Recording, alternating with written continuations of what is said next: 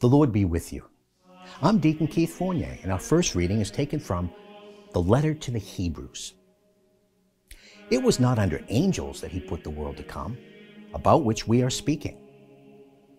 Someone witnesses to this, somewhere with these words. What are human beings that you spare a thought for them? A child of Adam, that you care for him.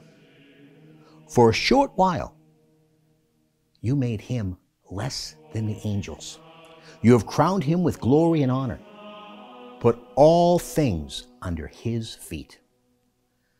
For in putting all things under him, he made no exceptions.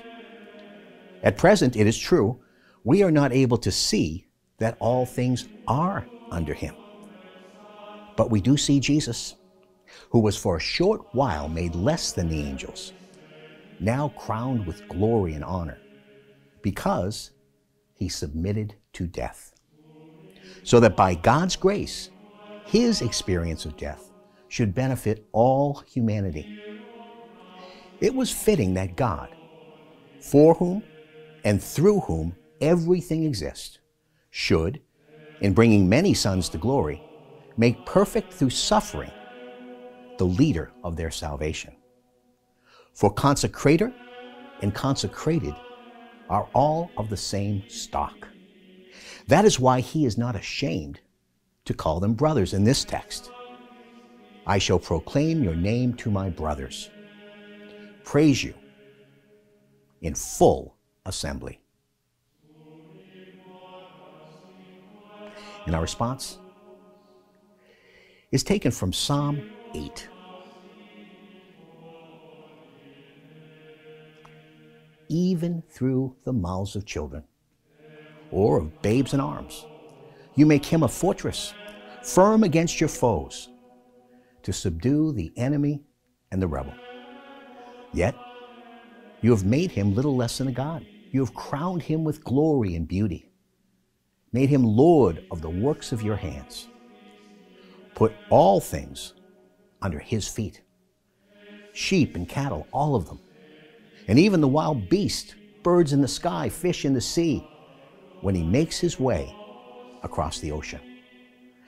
Yahweh our Lord, how majestic is your name throughout the whole world.